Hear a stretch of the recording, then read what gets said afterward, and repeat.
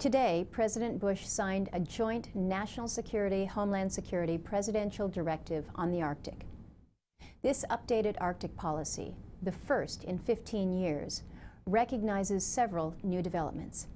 These include the effects of climate change and impacts of increased activity in the region, the significant energy and natural resources that have been identified, and an increased awareness of the geopolitical importance of the Arctic.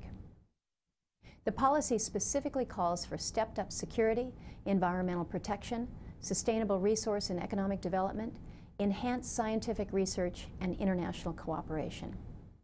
The State Department will have the primary responsibility for implementing the new policy. But let me be clear, implementation will require significant resources, and I call on the incoming Obama administration and Congress to fully support these important goals and objectives.